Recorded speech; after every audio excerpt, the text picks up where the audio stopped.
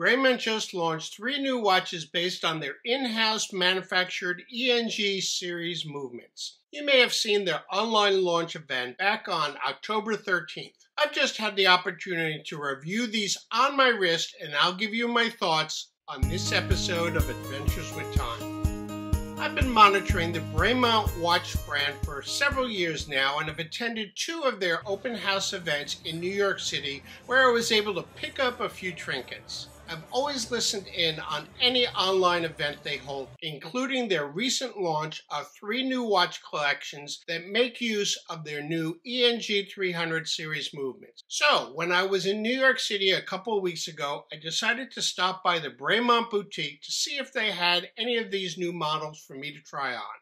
And they did. Let's see what I think about them.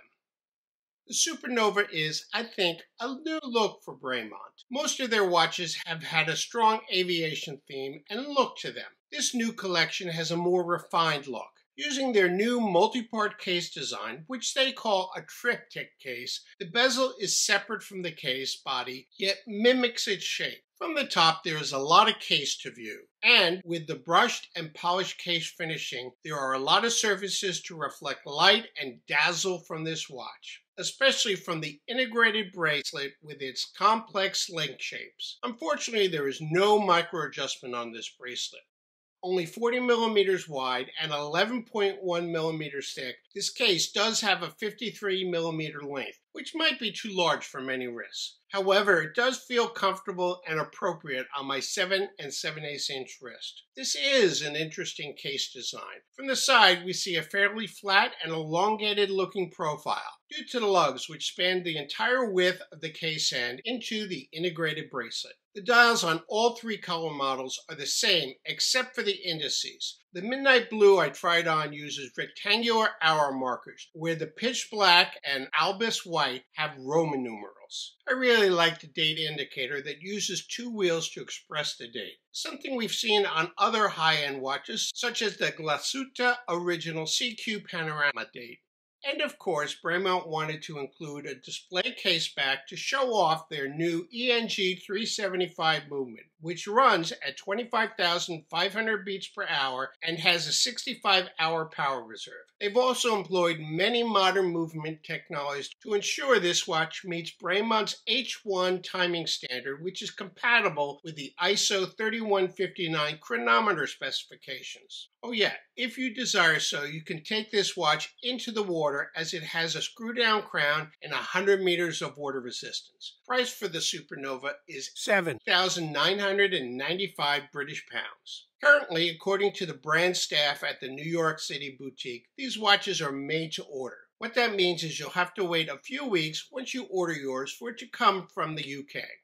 I also tried on the new Fury collection. I find this collection to have the character of a field watch, even though it is named after aircraft from the 1930s and World War II. It's a 3-handed watch with 2 tracks, one with minute or second intervals and another divided into quarter minutes. It has plain Arabic hour indices and a date window at 3 o'clock. As with the Supernova, they've included a power reserve indicator in a sub-dial at 6 o'clock. Both the black and blue dial models come in a 40 millimeter wide case that is 12.9 millimeters thick with a 49 millimeter lug-to-lug and a 20 millimeter lug width. The Fury also has a screw-down crown and 100 meters of water resistance. This watch is priced at 5,995 British pounds and is also made to order.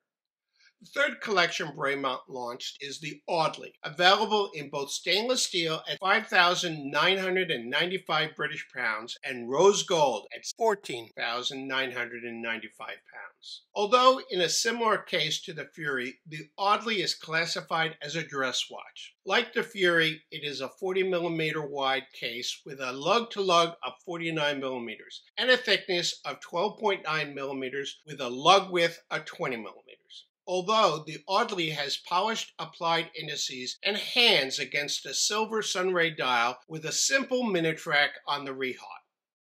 I'm very impressed by Bremont's growth into an in-house watch manufacturer. They have built a modern design and manufacturing facility in an attempt to bring back watchmaking to England. They must have invested a great sum of money to get to this point. In fact, they mentioned their large investment in many places in their marketing material. Although I love what they're attempting to do, I must say I haven't seen a watch model which sufficiently draws my interest to spend the money it takes to own a Bremont watch, including these new H1 generation watches. I'm really torn between wanting to be a part of this journey by owning a Bremont watch and not seeing something I think is worth it to me. But that's just my point of view. Others may differ. How do you feel about Bremont? Have you been enticed by any of their watches? By the way, the H in the H1 designation is for John Harrison, who won the Longitude Prize for creating the first clock that could reliably tell time to calculate longitude at sea.